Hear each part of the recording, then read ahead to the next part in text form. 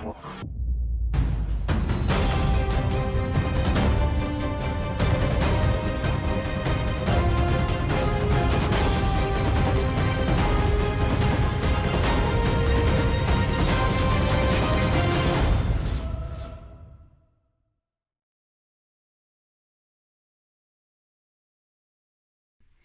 my Aquarian friends, it's Guiding Halo. I hope you're all doing well. Just so you all know, I have a new setup here. Will be using the other one as well. So I really like this one. The energy feels amazing. So it's nice to have a little bit of a change up here and there. Okay, so this one here is out on a farm and it's comfy and the energy is just zen. It feels great. It feels really great. So anyway. So I will be using both, so just keep in mind that you'll be seeing different setups from me, okay? Now, this will be about the energy for the rest of January, things Spirit wants you to keep in mind, okay? Things that are very important for you to understand and to work towards. So the first one we have is Spirit of Isis. Okay, beautiful color. Beloved Initiate, there are times to surrender and let go, but there are never times to give up. Persist with your bold faith and inspired action until the impossible happens. Isis has the spirit of triumph and will never fail in her quest. No matter how bold or impossible it seems, let her inspire you. Believe. This is about believing in yourself and believing that Divine has you. The Lunar Queen. We just had a full moon lunar eclipse yesterday in Cancer, I believe. There is deep feminine wisdom that recognizes the importance of cycles of rest and replenishment as essential to balance our actions of power and demonstration. You are asked to allow this replenishment for yourself now, trusting that you are in a cycle of creation that is about to shift into a new phase. Release and enjoy the process without having too much control or force it. So it's about letting the divine do the work and trusting what's coming to you as divinely guided. Not of Isis. Look at all of this Isis energy, my goodness. Part of your spiritual destiny involves a special relationship with the goddess. This means that not only do you have the important spiritual task of helping her thrive in this world, but you are afforded her power, protection, and abundance too. You are now deepening your connection to the goddess. That's so beautiful. Goddess within. Deepening your connection to feminine energy within you. That's beautiful. Perhaps you've been very much like the King of Swords for a long time, and it's time perhaps to embody more of your heart chakra. All right, what's this about here? Beloved Initiate. So there's some confusion going on, many options. You're not sure which one to take, but you're going to move forward anyway, and you're going to push this with bold faith. So you're going to have faith. There's going to be new opportunity come your way, possibly an apology even, but something that's going to surprise you. Now, this opportunity is going to carry you for the long term here, my friends. This is about very solid offer, something that you can really put your faith into, your work into. Persist with your bold faith and inspired action until the impossible happens. Isis has a spirit of triumph and will never fail in her quest, no matter how bold or impossible it seems. This is about for the long haul, something that you're in for the long haul. That's very much supporting your spiritual growth and supporting where you want to go. And there's not sure which way to move here, but I think there's going to be an offer made from your heart chakra, possibly to Virgo, Taurus, Capricorn. Doesn't have to be love, but it's about helping them grow, which in turn helps yourself grow.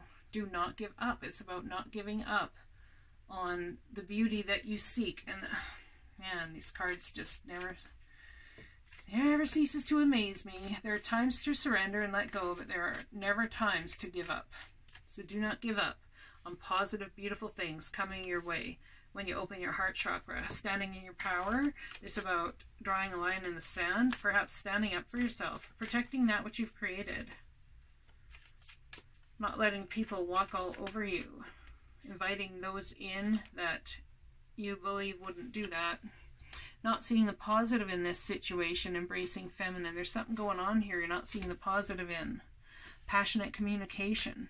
There is a deep feminine wisdom that recognizes the importance of cycles and rest and replenishment as essential to balance this action, power, and demonstration. You are asked to allow this replenishment for yourself now, trusting that you're in a cycle of creation. So there's not much trust in this card, but you will be getting passionate messages. Now, You are sending passionate messages. I think you're giving someone a gift of emotion and compassion and kindness that you are going to get absolute return from. You are asked to allow this replenishment. These messages coming to you are going to replenish your soul when you allow something in, but there's so much going on. It's like chaotic times, possibly chaotic times in your feelings, in your emotions, and you're not necessarily sure how to deal with that. You could be an older man who is dealing with change, and that could be very painful. Now, this could also be about not seeing the positive in the situation, sending messages to a boss, CEO, employer. We have 2 here now. Making a decision, a financial decision based on financial income or stability, but also not coming across, I would say, as King of Cups energy, because this card's on top of this one. So coming across as King of Cups energy, but truly what's going on behind the scenes is looking for this stability. Could be dealing with, yet again, Virgo, Taurus, Capricorn, Cancer, Pisces, Scorpio. But definitely stepping into, I believe, stepping into more of your heart space regardless. Okay. Knot of Isis. Part of your spiritual destiny involves a special relationship with the goddess. This could be a Cancer, Pisces, Scorpio person. This means that not only do you have the important spiritual task of helping her thrive in this world, interesting, but you are afforded her power, protection, and abundance too. So in helping somebody who could very much be goddess energy, you are going to be afforded massive wealth because of it. Oh yeah, you are. Look at that. The Sun card, the happiest card in the deck. Talk about balancing out emotions and crap. I'd say so. And it could have something to do with a Libra or justice coming your way. Balance in a situation between emotion and justice. What's just and what's emotion. But there is concern about a broken heart. 3 of Swords energy here. Great sadness. Oh, I see. So there's something that you're letting happen. And it's going to be an incredibly beautiful, happy outcome. But there's great sadness in you allowing it to happen because there's something that's got to be let go of first. And that's not easy. That is never easy to do, ever. Queen of Swords. Could be an Aquarius, Libra, Gemini woman that needs to be let go of, or cutting out the BS. Perhaps there's great sadness because there's an energy that's come and kind of taken over where a different energy used to be, and it's really hard at times to release it.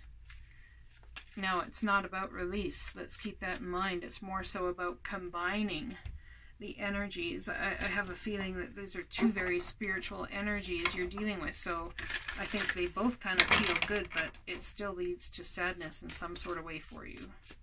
Brokenheartedness, but yet still a very happy outcome, so yeah, that's a hard situation to deal with. When I cultivate a spiritual connection, I can trust the universe no matter what. So it's about having faith and trust that the decisions you're making are absolutely divinely guided. Okay? That you can trust the divine will have your back in any circumstance, any situation, every time. All right, my Aquarian friends, let's get some more information here. Storm, yeah, someone's in the eye of the storm, or you feel like you're in the eye of a storm. We'll read that card. Storm. Man, the S's are coming out big time right now. I think a card fell out. A page fell out or something. Yep, it did. Look at that. Yep, it goes right there. Okay, well, where are we at?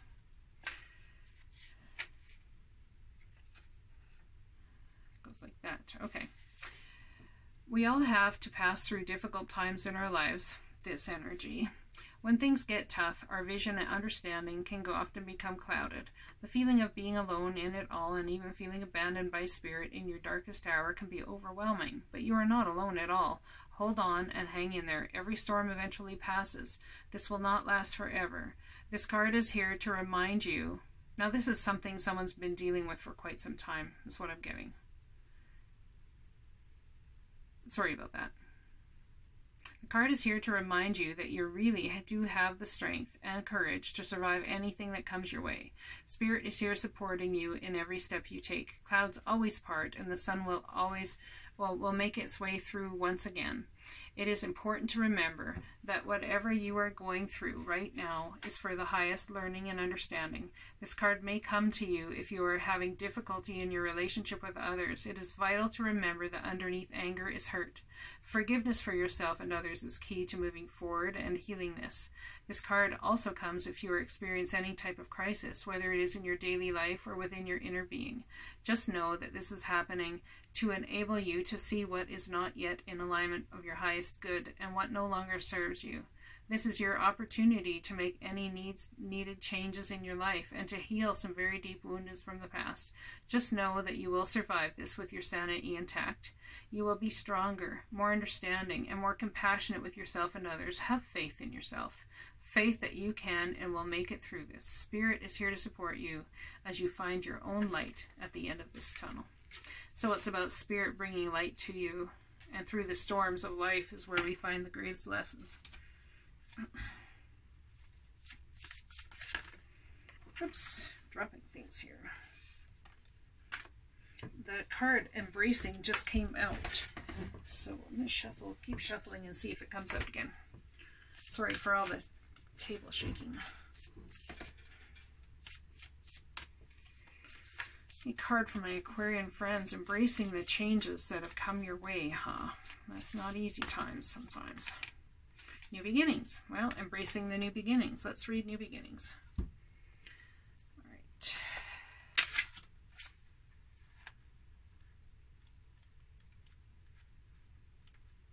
Here we go. Radiant Sunrise. Beautiful card. The sun is the most profound symbol of life, itself large enough to fit 1 million Earths inside it. In ancient cultures, the largest of the rising sun represented hope and the understanding that life begins again, fresh and new. Responsible for the climate of weather of the earth, it is a symbol of birth and rebirth. It can also represent resurrection, profound spiritual awakening. It symbolizes the end of darkness and the beginning of light, and an initiation of a whole new cycle. This is beautiful. Very beautiful, my friends. The sacred landscape wants you to know your life is expanding in profound and wondrous ways. New experience and ideas are emerging. Vitality and wide open opportunities are at hand. Seize the day. This is a perfect time to begin that new project or give birth to an emerging idea. Timing is everything, and the time is now. Anything and everything is possible. Good fortune awaits you. The rising sun is the ultimate symbol of the Yang principle, expanding power and activity. You are radiant and luminous. There is a glow within you that can be felt by all. Look at that. How beautiful is that? Let's get a postcard from Spirit, and that'll be the end of your reading.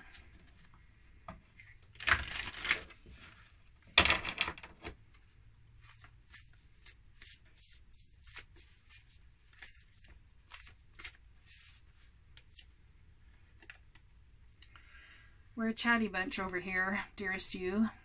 Always talking about how to support you in your life's journey. We communicate to you through the language of oracles, dreams, signs, and metaphors and omens. I think someone's having dreams of somebody and communication coming to you through your dreams. In your life on Earth, however, clarity in your communication is essential to being understood.